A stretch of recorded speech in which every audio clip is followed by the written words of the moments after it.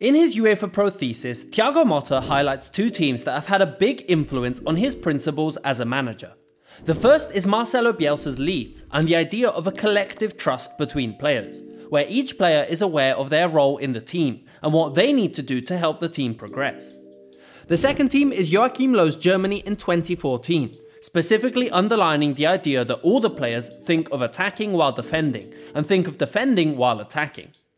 These two managers come from completely different backgrounds and footballing philosophies, but by combining these two ideas with his experience as a professional player, Thiago Motta is very quickly creating a tactical approach that is uniquely his. Let's take a look. Welcome back to Football Meta. All the stats you see in this video were brought to you by Soccerman's suite of X-Value and their brand new virtual assistant, Ida, able to quickly generate insight into any player or team's performance. Use code FootballMeta at checkout for 25% off yearly subscriptions.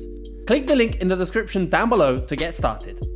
Thiago Motta was a winner. Throughout his time at Barcelona, Inter and PSG, he picked up 28 major trophies, including 2 Champions Leagues and 8 league titles.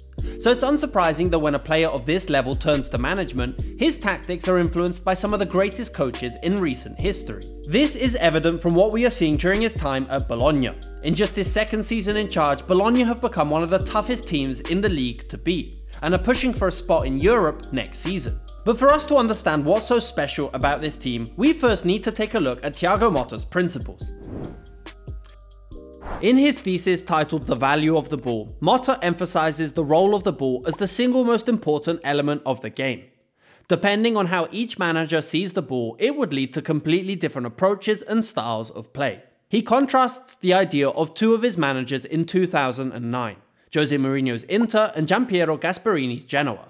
Both managers wanted to control the game with quick vertical passes, but the way they would achieve this was completely different.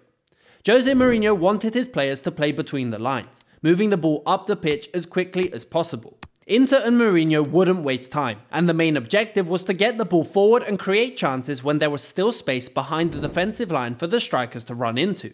A perfect example is their 2 goals in the Champions League final against Bayern Munich in 2010. In contrast, Gasperini wanted a more elaborate control of their vertical play. Not only did he want his team to play between the lines, but would emphasize a more organized passing structure.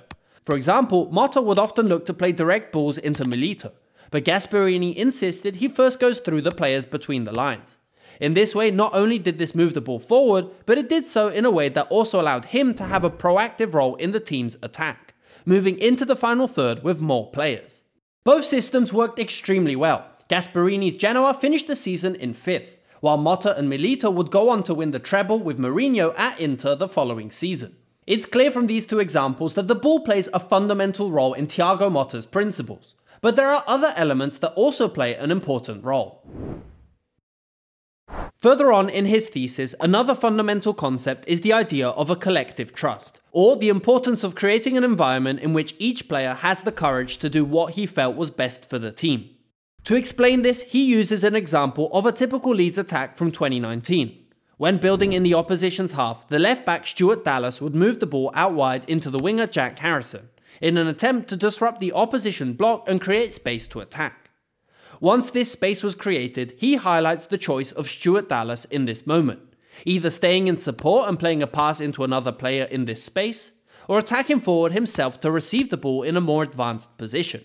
What Motta underlines from this simple pattern is that every player is a tactically important contributor to the development of the attack, which is determined by each player's self-confidence in possession of the ball, and their belief that they can have an impact on the game.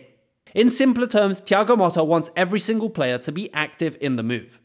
Now, while managers like Bielsa and Mourinho had a big impact on his offensive principles, Motta took big inspiration from Joachim Low's Germany for his defensive mentality. Specifically, he recalls Italy versus Germany in the 2016 Euros, in which Italy had regained the ball 5 times in the opposition's half, while Germany had regained possession 22 times in Italy's half. Germany's players, as soon as they lost the ball, would position themselves around 5 meters away from their opponent, ready to instantly close them down and make it harder for Italy to find alternatives, at times ending up with the whole German team within 10 meters of Italy's box, looking to snuff out any attack before it could even start. It's a concept that, simply put, is the counterpress, with the core focus always being the ball, and not giving the opposition time to create an attack.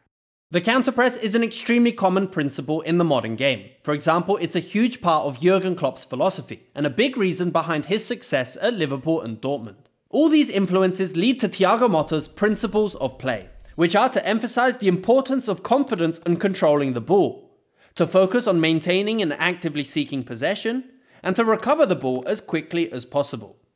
So what exactly does this look like on the pitch? Well, as you'd expect, Bologna are a team that dominate possession, sitting in the top 5 at 57% average per match, but they also complete the most amount of passes than any other team in the league.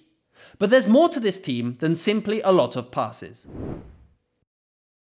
While their starting lineup is a 4-2-3-1, the two pivots rarely play in a parallel position, with one pivot usually pushing forward into midfield, and Bologna will often start their attack with one holding midfielder. Motta made headlines a few years ago after stating he wanted his team to play in a 2-7-2, with the goalkeeper acting as the first midfielder. At first glance, it could be interpreted as a formation that looks like this. However, in reality, Thiago Motta's 2-7-2 is meant to be read from side to side, meaning there are 2 players out wide on each flank and 7 players in the centre. In this case, it makes much more sense to consider the goalkeeper as the first of the 7 midfielders, and provides us good insight into how Motta sees the game, wanting the goalkeeper to be an active part of the team's build-up. Their main objective is to hold possession in deep areas, drawing in the pressure in order to isolate the attackers against the defenders, and quickly create chances when there is space to attack. In fact, while their possession is high, their field tilt is relatively low, suggesting that the majority of possession happens in their own half. Their ability to hold possession in deep areas is second to none, and one of the most interesting rotations can be seen instantly from goal kicks. With the keeper in possession, the centre-backs will start either side of the goalkeeper, with the fullbacks in a deep connected position. However, as they play it around the back, one of the 2 centre-backs will push into midfield to reform the double pivot.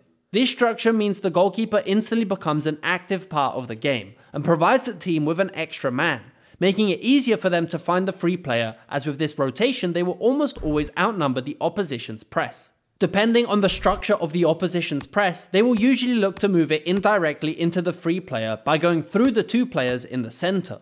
The rotations don't end there, and a lot of the times both centre-backs will rotate forward into this position, with the fullbacks rotating into a more central position to form a back 3 with the goalkeeper, with the wingers dropping into a slightly deeper position to give support on the flanks.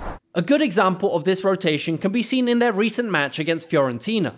With the keeper in possession, the centre-back Bukema rotates forward into the double pivot role, allowing Abeshe to move into a position in the half space, where he acts as instant support to the fullback if needed. As the keeper is closed down, it frees up an indirect pass into the centre-back, and now Bologna have space to play it forward into the attacking set of players. Because of this initial rotation from the centre-back, it also means the holding midfielder was in a more advanced position to join the attack, and Bologna had 4 players on the defensive line, instantly looking to create a chance in behind. A simple move like this is good because it combines the 2 principles he mentioned from his time under both Mourinho and Gasperini. By moving the ball forward quickly, it means you can create chances when there is space to do so, but by doing it in a structured way, it also means you have more players ready to join the attack. From more active build-up positions, the base structure is a 4-3-3. The fullbacks rarely push forward and stay in close proximity to the centre-backs.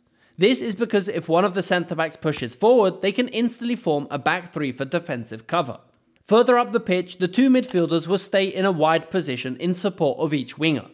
This is because Bologna will often look to move the ball directly out wide into the wingers, and in this way they can instantly have support from the midfielder and look for a 1-2.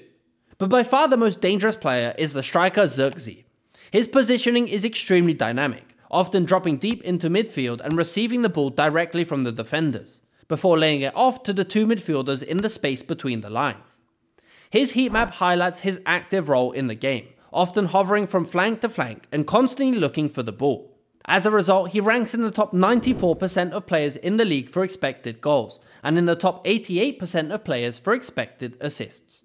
Bologna's offensive style is extremely entertaining to watch, and their ability to create chances from a deep position means the opposition never has time to get settled. However, as we saw from his thesis, Thiago Motta's defensive intensity is just as important. Thiago Motta is heavily reliant on counter-pressing the opposition as soon as possible. At the start of the video, we noted how he admired how the German national team thought of defending when attacking, and thought of attacking when defending. And this principle is evident when watching Bologna play. When on the full attack, the defensive line will push up into the opposition's half, usually maintaining a 3+1 defensive structure, with 3 players covering any opposition strikers, and 1 player to stop any passes coming in. This allows the whole team to push as high up the pitch as possible, ensuring that if they lose the ball, they are in close proximity to close the opposition down and force a long ball, or intercept the pass and create a chance. And this is what he means by thinking of defending when attacking. While the offensive set of players are looking to create opportunities, the defensive unit is ready for any potential counterattacks. Here's an example of this structure from their match against Roma. As Roma are able to get the ball away, the player up top is instantly surrounded, and Bologna are able to win back possession or stop their attack. However, not all counter-presses are successful, and if the opposition is able to start a structured attack, then Thiago Motta's men will fall back into a more compact shape. The main idea is for the striker Xerxes to hover between the centre-backs, while the wingers will cover the full-backs. This often results in the opposition moving the ball centrally, where the 2 holding midfielders are extremely aggressive and will often win back possession in these areas, before instantly looking to play the ball in behind for a counter-attack. It's a similar concept when sitting in a low block. The team will often drop into a 4-5-1 shape, but as the opposition rotate the ball, the wingers and striker will always position themselves in a way where they can receive the ball in space. For example, as the ball shifts to the right flank, the left winger will hold a position slightly further up the pitch, given that if they win back possession, he is now in an extremely dangerous position to attack forward. And this is the idea of thinking of attacking while defending. Even when the team is sitting in a low block in their own half, the offensive set of players are always thinking of the best position to occupy to create the most danger when they regain possession. Thiago Motta's hybrid brand of football seems to be finally paying off, and regardless of Bologna's position come the end of the season, they're certainly a team to watch. And now, let me know, what do you think of Thiago Motta's tactics, and where do you think Bologna will finish this season? Leave your thoughts in the comments down below. If you enjoyed this video, why not check out this video on Girona, and how their tactics have taken La Liga by storm. As always, if you enjoyed this video, then please leave a like and subscribe for more. Thanks for watching.